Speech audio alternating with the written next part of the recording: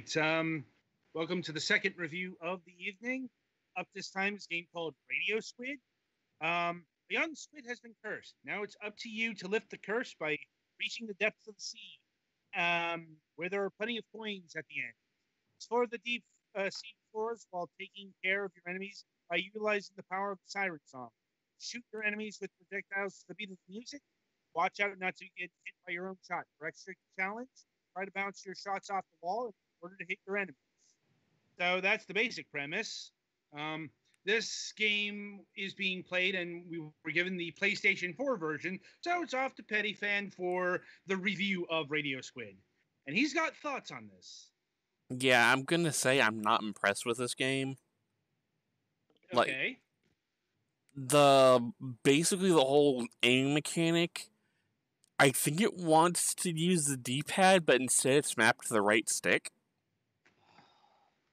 I got a game next week that I'm going to be complaining about for this exact same reason. Yeah, they want digital, but it's analog, and the corners are dead zones, so... Yeah. Yeah, internal screaming abound.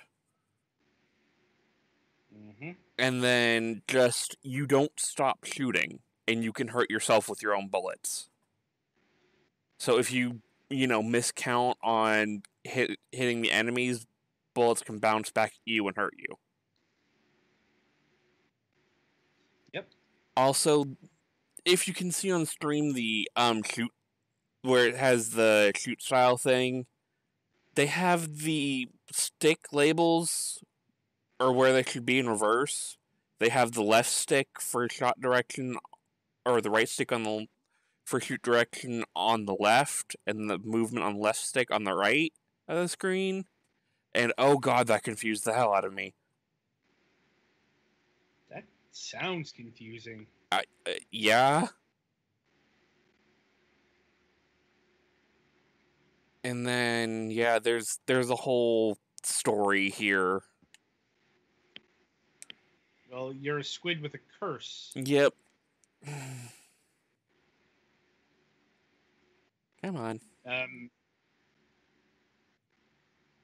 So what's the curse?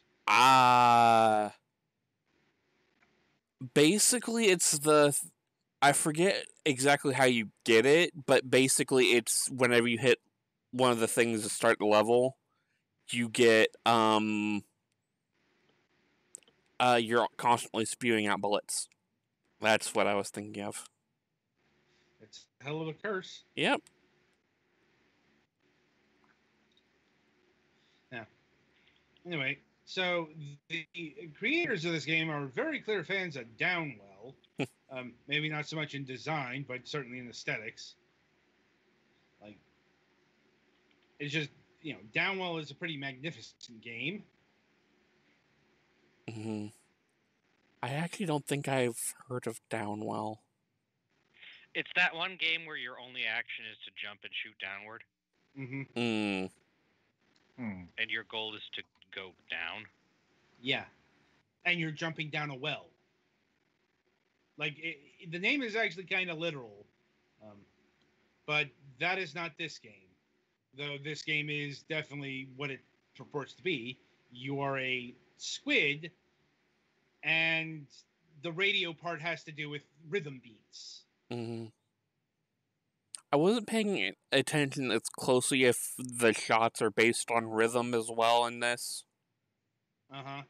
But they seem to come at a steady rate, so it might be. Like, wouldn't surprise me if something here, if not rhythm, then movement. Typically when music's this emphasized, it's, that kind of gameplay mechanic. Mm-hmm. And, it's a whole lot of bleep-bloopy music. Chiptunes. Mm-hmm. Yeah, that's what I would have expected from something that looks like this. Yeah, and this is where you get the curse put on you. Mm-hmm. Yeah, oh yeah, with the beat of each note you fire. That's about what, once again, that was about what I expected. Yeah, and then And there's apparently a fire mode that is just called Chaos, which you don't get to guide the shots at all, and whoever would play on that mode is a masochist.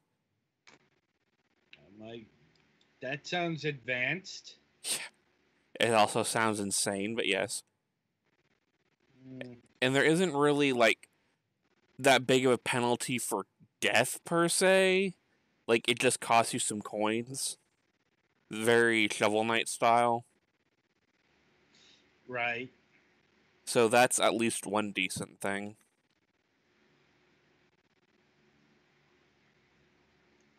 And yeah, I don't know if it's... If the levels are, you survive...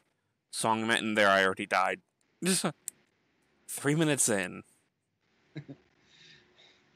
You're not good at this. No, I am not. And yeah, so I guess any questions before we get into pricing and whatnot? Not really. Though, in terms of pricing, try to guess how much this costs. $1.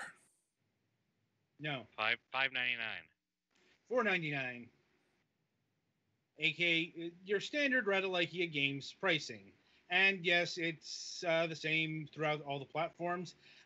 Looks like this is one of the games that they had a hand in developing, because what usually gives that away is the lack of a Steam version. Not all the time, but this is not something that they ported over. And we have reviewed other monochrome games from that outfit, like 0000 comes to mind. Now, it's just a bit of a shame that this game didn't line up. Mm-hmm. You know, Like, I don't mind a twin stick shooter where the bullets shoot on beat, but the fact that you don't have that well control, it's constrained to the 4 cardinal directions, and your bullets can bounce back and hurt you. That's the thing that I don't really like about it, No. Forcing digital control on an analog stick is bad. As I the game I got for next week does this. And the reason it's bad is because it's really hard to know exactly where the horizontal and vertical delimiters are on a joystick. Yeah. Mm-hmm.